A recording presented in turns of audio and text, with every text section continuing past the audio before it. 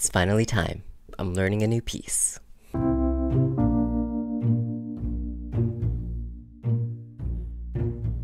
I know, it's been a while, but I'm still here and I'm still practicing most days. Lately, I've been working on a lot of fast pieces to try to improve my dexterity and agility, but I want to switch things up a bit and work on something a bit slower. One of my students asked me recently if I know how to play Moonlight Sonata, and I had to embarrassingly tell him no. It's such a well-known piece, and I'm surprised I never learned it before, so why not give it a shot? I'm going to be learning Movement 1. It's only 3 pages long, so I'm hoping I can learn all the notes in a week? I don't know, we'll see how it goes. I'll try to do some periodic check-ins, but it's going to be way too boring to watch me learn all of this, so here's a montage.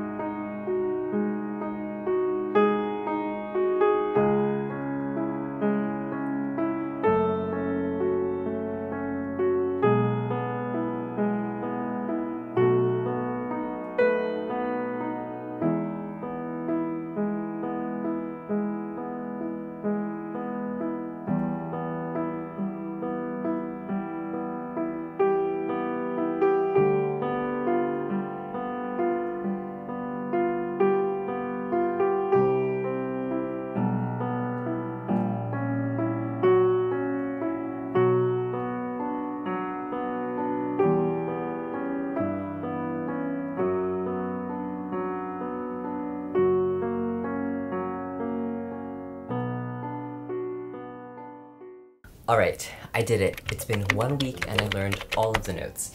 It really wasn't too bad. The last page ended up being mostly a repeat of the beginning anyways, so it didn't take me as long as I thought. Challenges, I would say tension in the hand.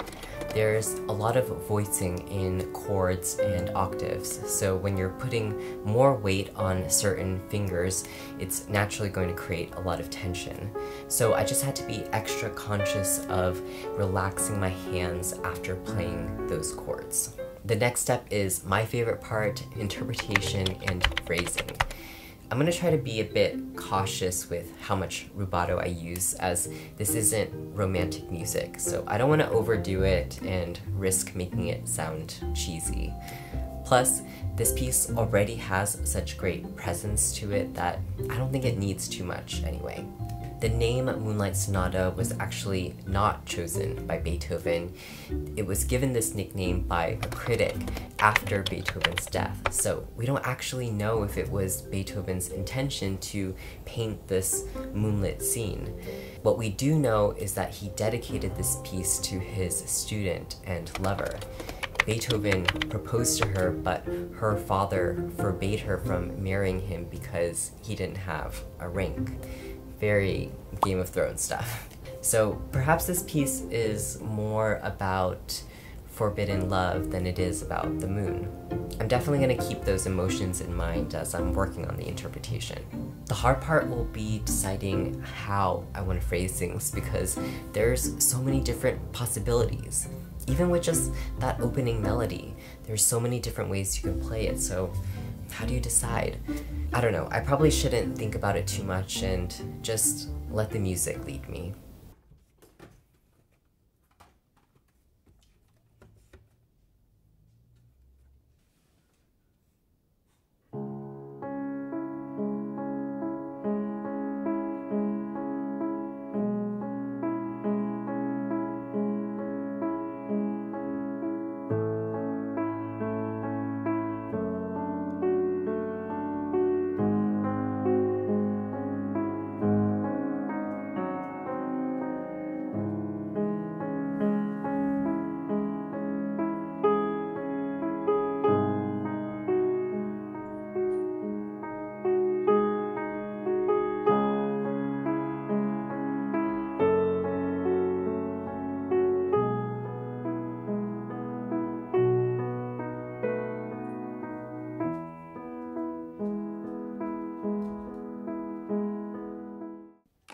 I spent a good amount of time working out how much rubato I wanted to use in these moments.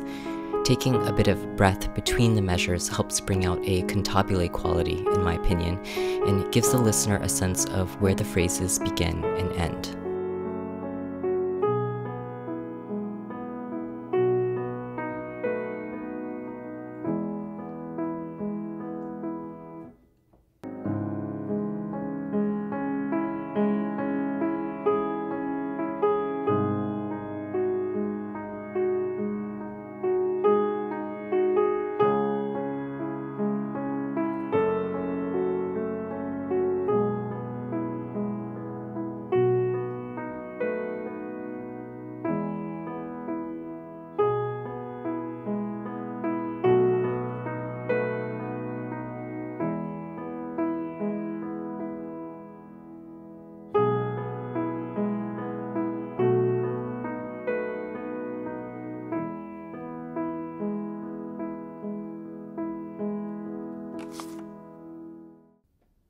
Here, I wanted to create a call and answer type effect, where the first phrase is a bit louder and the following phrase gets echoed back a bit softer.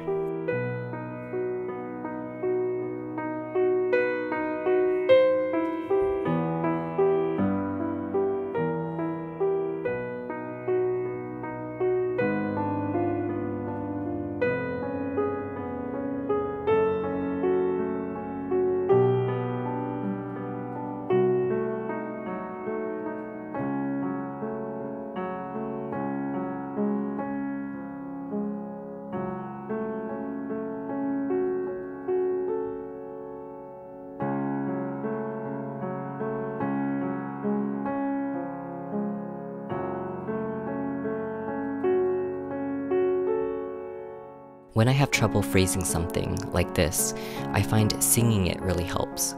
I'm a terrible singer, but it allows me to hear what my brain is imagining.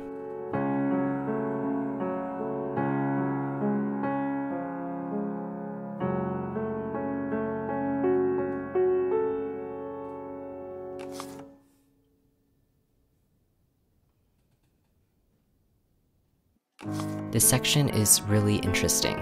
There's clearly a building of emotional tension happening, then it resolves itself in the reprise. We can bring that out using dynamics or tempo. I think I'm going to use a combination of both.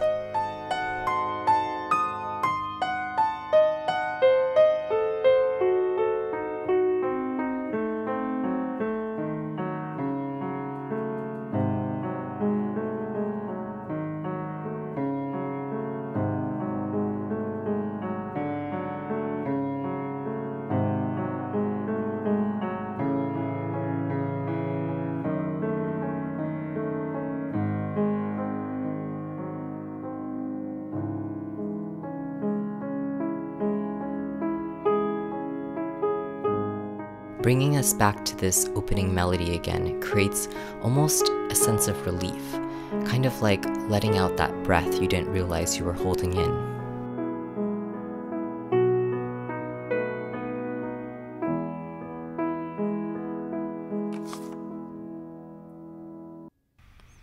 found this section really hard. Beethoven wants a crescendo here, and it feels like we're reaching a climax, but then he changes it to piano.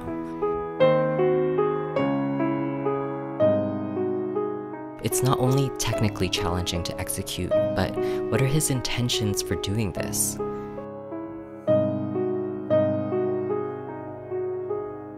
To me, it kind of feels like surrender. There's frustration building up like the crescendo, but you surrender to it and accept that it's out of your control.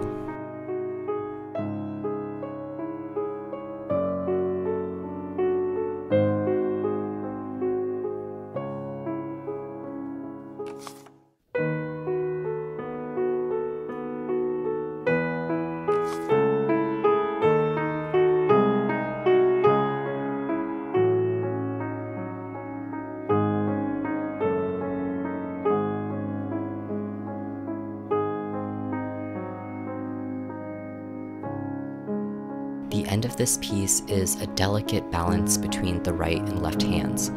There are two melodies played simultaneously that can sound like they're fighting each other if not balanced correctly. Almost as if Beethoven's right brain and left brain, emotional side and logical side, were competing for dominance.